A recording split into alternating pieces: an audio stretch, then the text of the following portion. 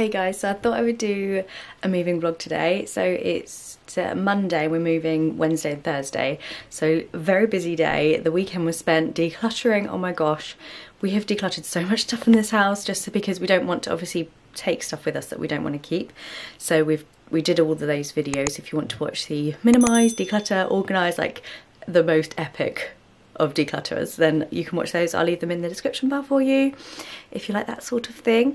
So today I'm just going to be doing lots of the little jobs. Like Stu's basically phoning around this morning, so I'll talk you through the things that you need to phone around to update your details with. So everything from like council tax to your home insurance and everything like that. And then we're going to be starting work on dismantling the trampoline and taking things out of the shed, because the shed is moving with us because it's quite new.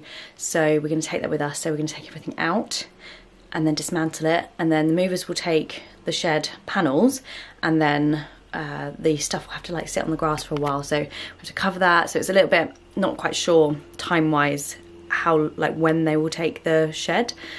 So we need to make sure that's all covered because it's been raining all week. In fact, oh my gosh, I just realised I really hope it's not raining on the day we move, because yesterday it was pouring with rain, like literally sheets of rain going sideways. And I was in and out doing like all the decluttering and taking stuff to the tip and all that sort of stuff. So yeah, it's not fun when it's like that. But anyway, I won't care, let's be honest. I won't care, I'll be moving house. So yeah, come with us to get ready to do moving day vlogs. Let me know in the comments what else you'd like to see in this kind of little mini series of us moving. I still can't believe it's real, can't believe it's happening, but it is. So let's get on with it, shall we?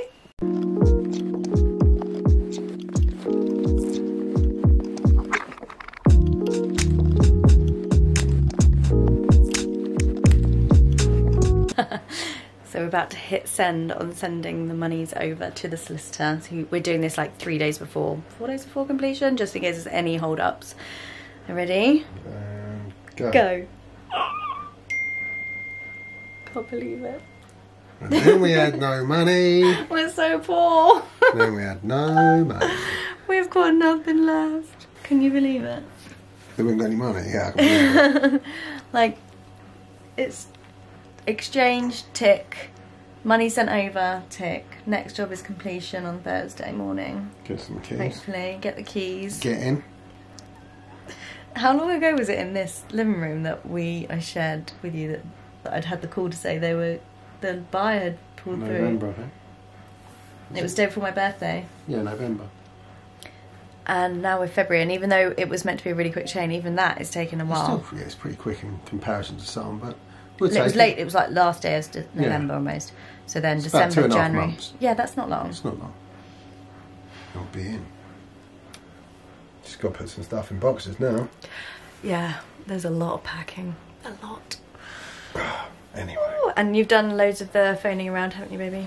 I've still got to do all mine yet. I need to go and do the water company and the gas and electric. I'll go and do that now. Okay. Does it feel real yet? Yeah, it's starting to, yeah. That is like a top tip. I think I've said this already, but if not, then just make sure that all your money is in the right place for when you want to withdraw it, because you don't want to be leaving it till the last day and then realising that there's a cap on your withdrawal limits. So yeah, make sure you know what that is and that you have the money in the right places so that you can just transfer it in time. We've done it on Monday, we're not moving until Thursday, so we just want to make sure it's all there ready and there's no reason why we would be holding it up. So 15th of February now. I'm just sorting out like a redirection, because I don't know if I'm going to catch all of the people that have ever had our address to like tell them, if that makes sense. So you might, obviously, you know, like all of your bills and things like that come through, but there's things that you just can't remember. So I'm going to try and see. I think you might have to pay for it. So I'm literally just going onto the Royal Mail website and I'm going to have a little look at seeing how, oh, here you go, how much it costs. Hopefully it's not too much, that'll be annoying. Oh gosh, you have to pay for it. Oh no, you have to pay for it for like 3 months, 6 months. Let me show you. So 3 months is £33.99 with an extra fee for Stu for that one. 12 months, £68.99 and £10 extra. So that's quite a lot, isn't it? I feel like it's needed, just in case you forget any post. What would you do?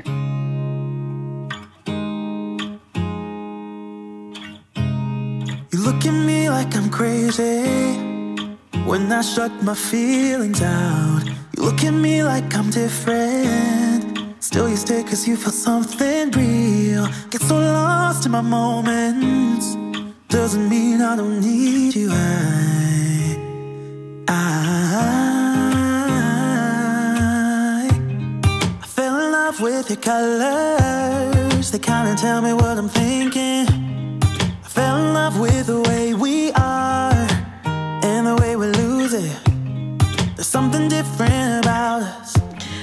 It's a bit of a moment happening which I thought I would share with you. So my Rightmove app has like always been on the front screen of my phone, and I can't tell you the years I've spent looking on there, just like looking through, so I'm just gonna work out, looking through the properties and saving, like just wishing that we could buy one and viewing them, and it's just been like quite well, you know, and a massive emotional roller coaster. And actually someone said last night they'd be interested to see if my health issues are helped when we move, because we won't be quite so stressed, or I won't be stressed.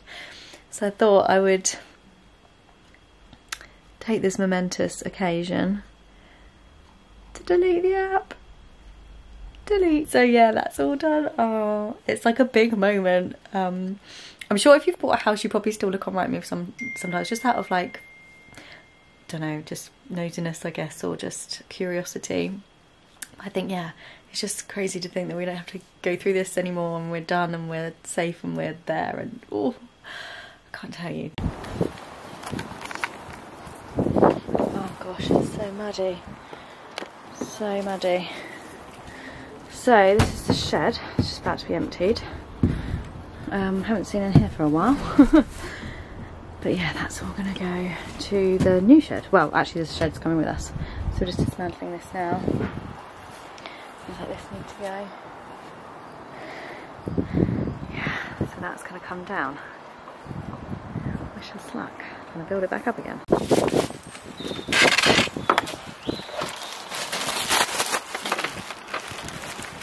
Skateboards that they use those? Sorry. Yeah, they don't. Oh, there's poor grass. Okay, the banks were extremely easy, like so much easier than I thought. Basically, you just go into your profile, tap your little avatar, update contact details, done. And 2 of the banks are managed by the same like overall company anyway, so it updated it on the app of the next bank even before, like by the time I went in there. So that was really easy, so don't be put off about that. So I've done those 1, 2, 3, 4, 5. I'm gonna keep going with do my pensions. It's just a series of me on the sofa getting stuff done. I just phoned the blood people, so NHS. I've been terrible actually, because I used to give blood when I worked in an office, because they used to come round to the offices and you'd just go out on your lunch break and do it, and it was really easy. Whereas then I had children, and then like I just haven't done it. So basically I've just registered again, and the site's really far away from here, which is annoying. But yeah, it's just really important if you can give blood to give blood, because it can save lives. They should make a slogan out of that. But my blood's O negative, I think, so it's quite rare. So it can be given to like newborn babies and people that come in with accidents that they don't know what the blood type is. So it is really important. So I'm going to definitely do it. But I had a real problem. Kind of part of the reason I stopped was because I've got really, really low blood pressure, and I couldn't actually give blood. Like the last couple I did, apart from the very last one, I got to the end and they'd taken, sorry if you don't like hearing about blood, but they'd taken like just about, and they didn't get over the pint mark, so they had to throw the whole lot away because basically my blood pumped so slowly. So the final time I went for a run around the car park beforehand, and then it was much better. So yeah, several different reasons, but I need to get back on it basically. So I've done that, registered with them, and now I need to work through like my pensions. Oh my gosh, there's so many different things. So yeah, I need to do that now.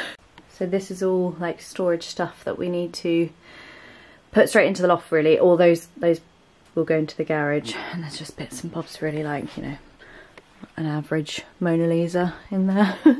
So yeah, this is all come down, you've seen this before, it's all from the loft, and those games will go in the garage. It'll be so nice to be able to access things like that when we need them. So yeah, things like the curtains, obviously they're new, but we won't have anywhere to put them, so I'm not sure really what to do with those. So I don't think we're allowed to leave them, but obviously it'd be nice to be left curtains if that are your taste, of course. And then yeah, all these sorts of things. So the new living rooms are actually randomly the same colour as this, so that will probably go quite well in the living room, but yeah, we'll decide when we get there. Again, things like this, I don't know if we're going to have a radiator. There's no radiators downstairs, so whether we'll be able to do that somewhere in the house, I'm not sure, but we will be taking it with us because obviously it's new and we do love them, but just have to try and find a home for it. I've got absolutely freezing cold, so I've just put my jumper on, which I've basically been living in. We can all establish that. It's probably been in every video since I started filming these catch-up ones. Anyway, so you just want to say hello, don't you? Say hello to your fans. Say hello. So I'm just about to have some lunch now. Just finished editing a video, and I've just been on to the driving licence people. That was one of the hardest ones to change. I don't know why, or I do know why, it's very official. And Tesco was the hardest one. It was like, it basically, I don't know if there was a website issue, it wouldn't let me update my phone number, and the phone number was wrong. So to update the phone number, it needed to text you a code to the phone number that's wrong. So I had to try and get that to be changed, and then I finally got that changed, and then I could get in, and then I forgot my password and all these sorts of things.